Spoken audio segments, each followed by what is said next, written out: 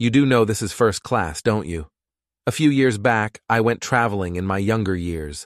I was looking forward to getting home, so I booked a seat in a first-class train carriage, as I had just come off a 30-plus-hour flight, and I was exhausted.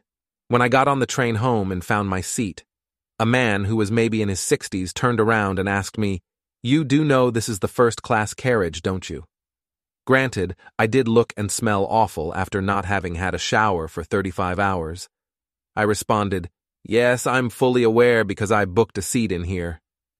He gave me a snooty look and just grunted at me. After resuming my seat, he then had the gall to ask me to stow his bag on the racks at the top like I was his slave or something. Reluctantly, I did it. I was young. Now I'm older. I am still fuming about this, and I would have told him where to go.